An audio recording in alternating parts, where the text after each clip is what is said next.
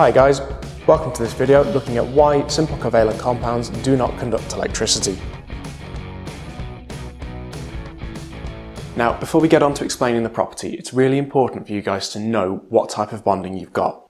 In the exam, they won't turn around to you and say you've got ionic bonding or metallic bonding.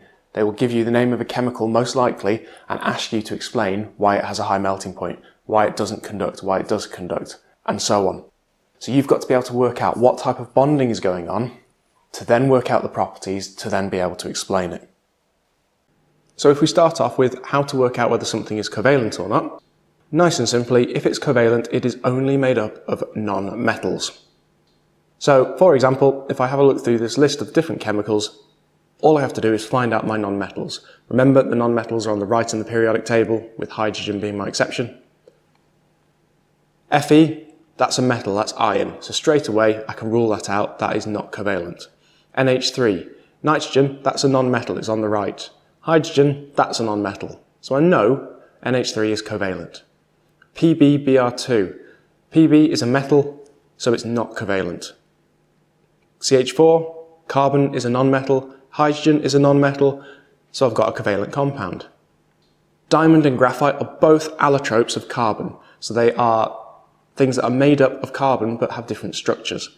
So if they're made up of carbon, which is a non-metal, they are both covalent. So how do I then work out whether I've got simple or giant covalent? Nice and simply, if it's simple covalent, it's got fewer atoms. So for example, water has only got 3 atoms, 2 hydrogens and 1 oxygen. Buckminster fullerene has got 60 carbon atoms. It's got a set amount. However, my giant covalent ones has got many atoms. So diamond, graphite, graphene and nanotubes, they're the main ones you need to know. They can go on for thousands and thousands of carbon atoms. So usually, if it's got a certain number of atoms, it's simple covalent.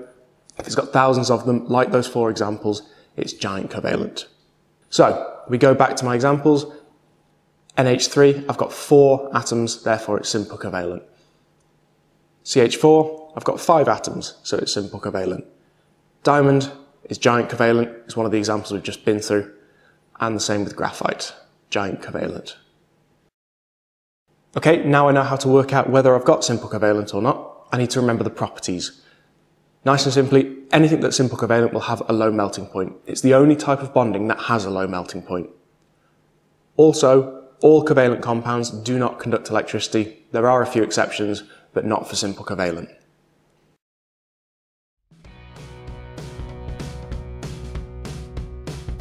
So let's get back to the point of this video. Why do simple covalent compounds not conduct electricity at all?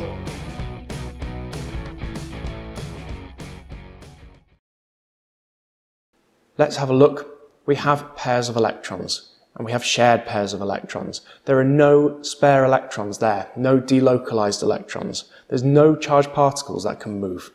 So there's nothing to carry a charge. So you get 1 mark for saying there are no spare or delocalized electrons, and 1 mark for saying nothing can carry a charge. Right, let's see what the examiner can ask you. I've got 2 questions. The first one being, identify the simple covalent substance from the list on the right. So you've got water, magnesium hydroxide, aluminium, and graphene. Which one of those only contains nonmetals and only has a few atoms involved? That's your simple covalent.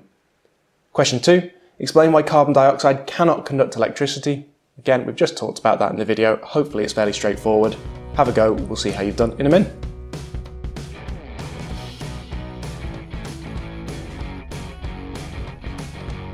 Okay, let's go through. So the first question, which one is my simple covalent? Well, the only covalent ones there, the only ones with non-metals are water and graphene. Hopefully you can remember graphene has thousands of carbon atoms, therefore it's water, H2O. Question 2, explain why carbon dioxide cannot conduct electricity. It's all to do with those electrons. So there are no spare electrons or no delocalized electrons, gets you the first mark. Second mark, there is nothing to carry or pass on a charge. And that really is it for this video. I have got a review question for you, which if you want to attempt, put it in the comments, I'll let you know if you're right. That is, many people incorrectly believe that water conducts electricity. Explain why pure water does not conduct electricity. That brings this video to an end. Hi guys, thanks for watching. If you enjoyed the video, please click on like down below. You can also subscribe to my channel, you can check out the latest video, and you can visit my website up above here. Bye now.